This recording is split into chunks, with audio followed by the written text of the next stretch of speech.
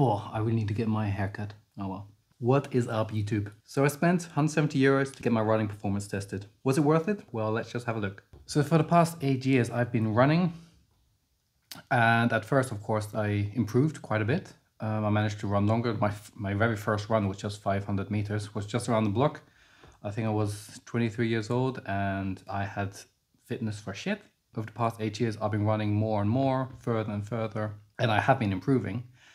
But eventually, I think like in anything, if you just continue without actually changing anything, you do then start to stagnate and the improvement is very minor. So because of that, and I noticed I wasn't getting any faster, I didn't really feel any fitter, I decided to spend €170 on getting my performance tested. What this basically was is a lab tested treadmill run. So they put me on the treadmill, put me on there for, I want to say 40 minutes with different intervals and different speeds. And I wanted to see how my blood changed and how my oxygen intake changed. So they hooked me up with a mask.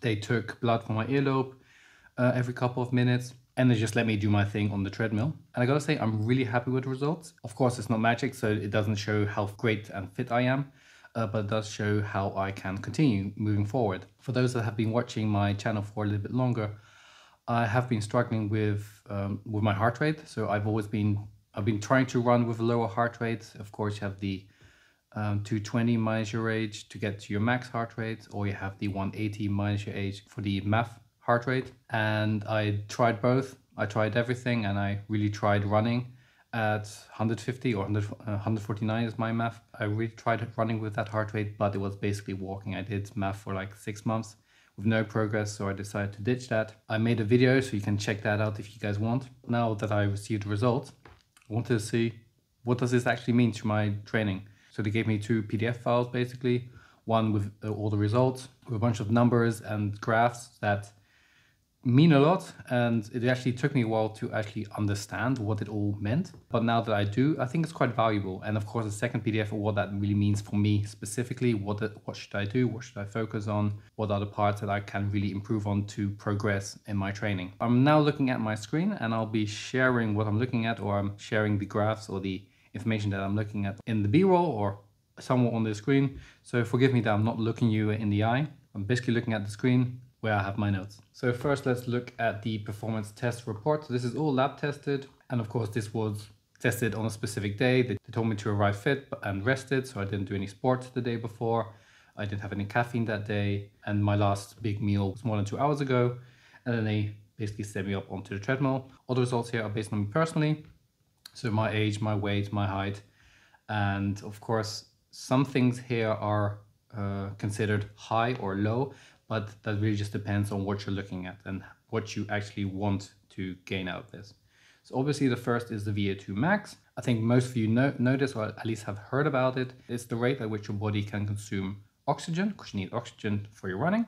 Here you can see that my VO2 max on this scale is high. This is really just relative. It's comparing me to other just hobby runners, not professionals. So 57.5 might not be that high, but they consider it high for the average person who is just running for fun. Then the second is the VLAMax. Honestly, before I did this test, I had never heard of this.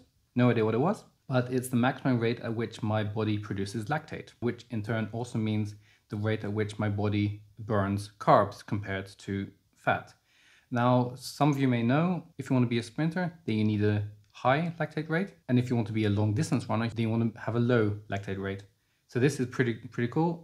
It really shows that I'm on the low side of this, which is exactly what I want as a long distance runner. So that is definitely also something that's looking good for me. Then you have 3 that are relatively interesting.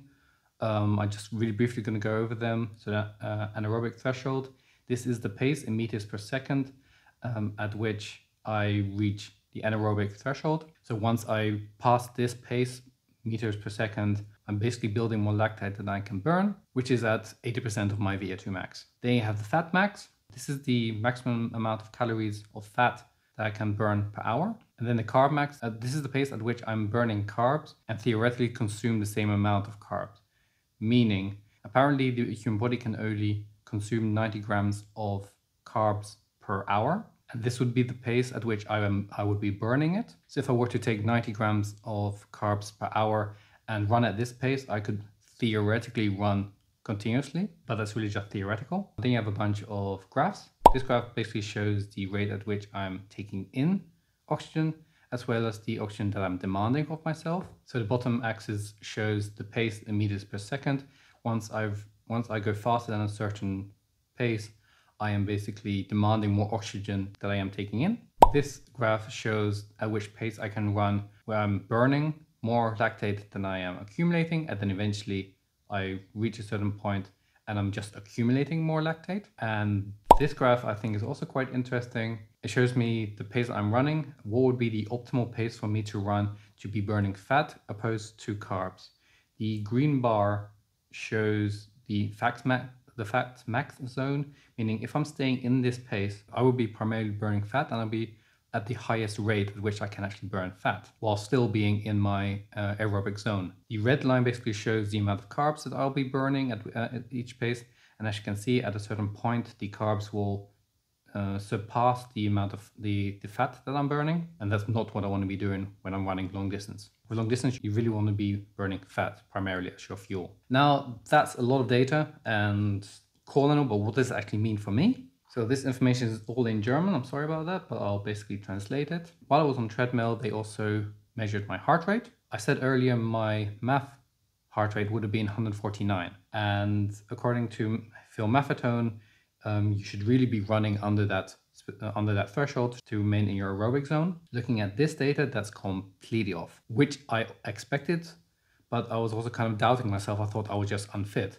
But it actually just means I have a high heart rate, which basically means I can ignore the MAF method. So the aerobic threshold is a heart rate of 162, which is approximately a pace of 630 minutes per kilometer. It's still a lot slower than I usually like to run, but when I was doing MAF, I was basically running at 7-8 minutes per kilometer. So seeing a 6 as the first digit already makes me very happy. Then you have the anaerobic threshold, which is at 186, and that would be at 453. So in theory, that would be a pace that I would be able to run for an hour without burning out. And then you have the CarbMax with a heart rate of 171 and a pace of 549.